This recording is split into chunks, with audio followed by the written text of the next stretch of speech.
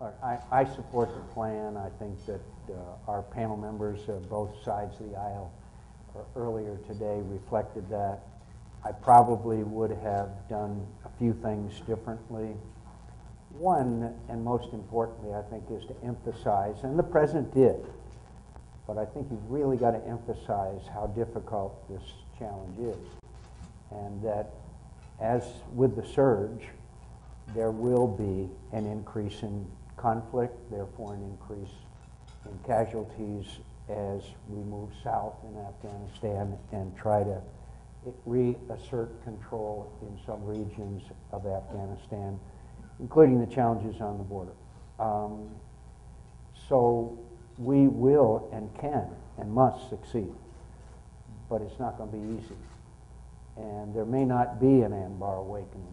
I think part of the overall strategy is to attract Taliban and other extremists to our side, but there may not be the dramatic reversal we saw in Iraq.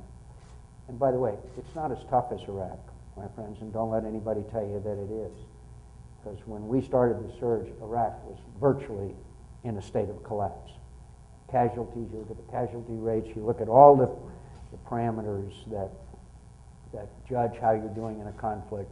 Iraq was tougher than this issue is, although it has its own set of challenges. The second thing I would have done probably is went ahead and announced the overall additional 10,000 troops, rather than be accused of a Lyndon Johnson-style incrementalism, because it's very clear what General McCain asked for, even though they may not be right away.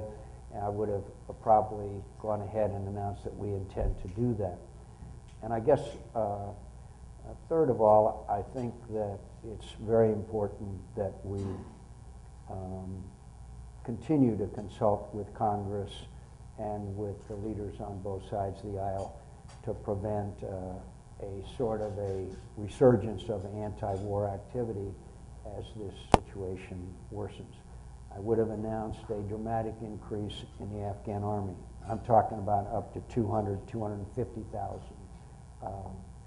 person army. It's a big country, it's a big population, and we need to dramatically increase the size of the Afghan army. And those are just some of the areas that perhaps I would have emphasized or done differently.